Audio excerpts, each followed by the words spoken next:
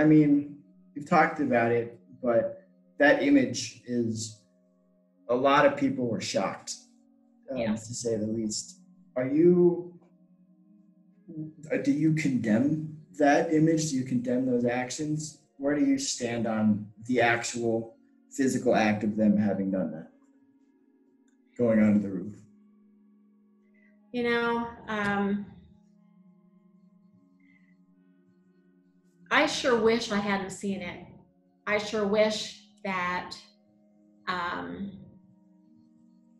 that nobody felt unsafe by seeing what were unknown people climbing with firearms to a roof.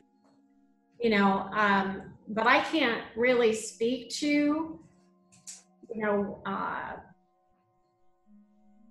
I can speak to the fact that I fully believe the entire reason for doing that was to watch out for the crowd and to keep them safe.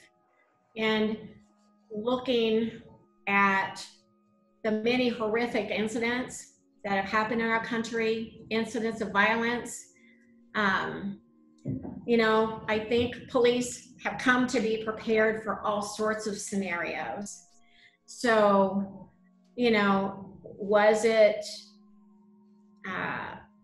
was it necessary? I'd have to really talk more significantly with members of the police and the leadership to understand what risk they saw and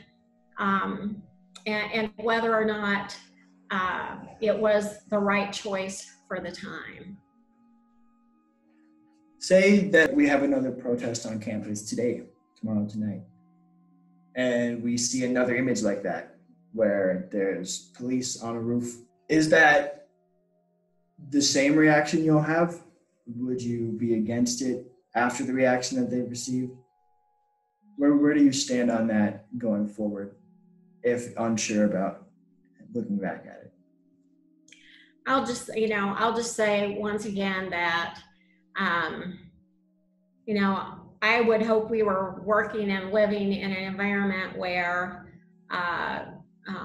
we wouldn't need to have anybody stationed in ways that they could watch a bigger and larger environment to make sure nothing unexpected or harmful happened to members of our community.